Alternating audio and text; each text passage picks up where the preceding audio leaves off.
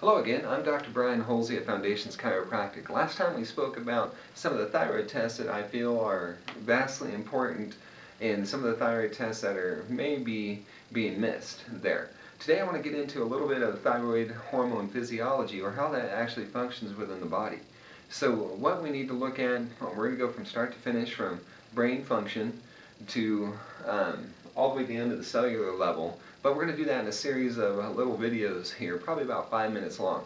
So what I want to cover today is the brain to the thyroid gland, and getting into thyroid peroxidase enzyme as well. So let's start up high here. We have the brain, specifically the hypothalamus of the brain and the pituitary gland, a small little gland that sits at the base of the brain right behind your eyes.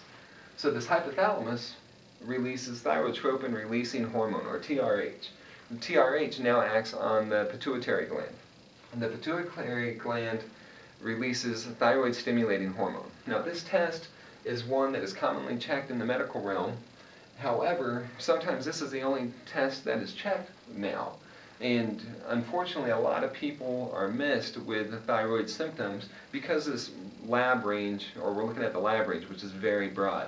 Now, if we were to look at a smaller held range, or functional range, which should be 1.8 to 3 for TSH, I think a lot more people would be picked up as far as having hypothyroid symptoms, or low functioning thyroid.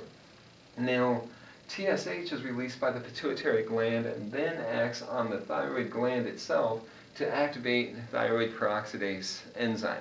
This enzyme is the enzyme that puts together iodine and tyrosine to make T4 and T3.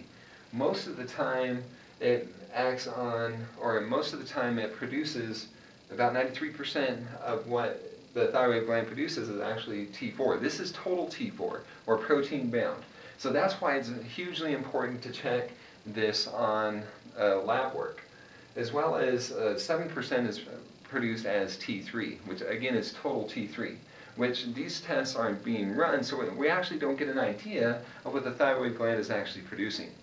So if we have an issue with the thyroid gland itself where we're not producing, it could be stemming from a brain issue, or it could be the actual thyroid gland itself. Most of the time that we're finding, 80 to 90% of the time, we're looking at an immune attack on this thyroid peroxidase enzyme. So this is where another test comes in called, this is where we would do TPO antibodies. So your body is actually attacking the enzyme that's putting together the thyroid hormone.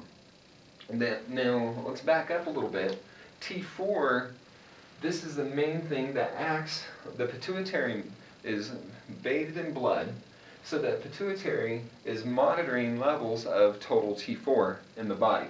And if there's too much T4, the pituitary is going to, this is going to act, it's called negative feedback, it's going to act on the pituitary gland to secrete less TSH. So that's one way we can shut things down. Again, the most common way, 80 to 90% of the time, we're looking at the immune system attacking the thyroid gland itself and actually going after the enzyme that produces T4 and T3. So if this is an immune issue, we need to look and see what is causing the immune system to go haywire.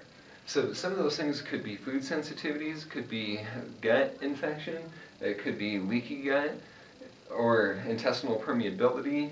It could be chronic stress, it could be hormone shifts that turn the immune system on. So all those things need to be looked at. So again, what we're looking at is brain function. The brain function acts on the pituitary gland, which is an outpocketing of brain. Now the pituitary acts on the thyroid gland to tell the enzyme to produce thyroid hormone. So this is the first step in understanding thyroid hormone metabolism. Please join us again for our follow-up steps.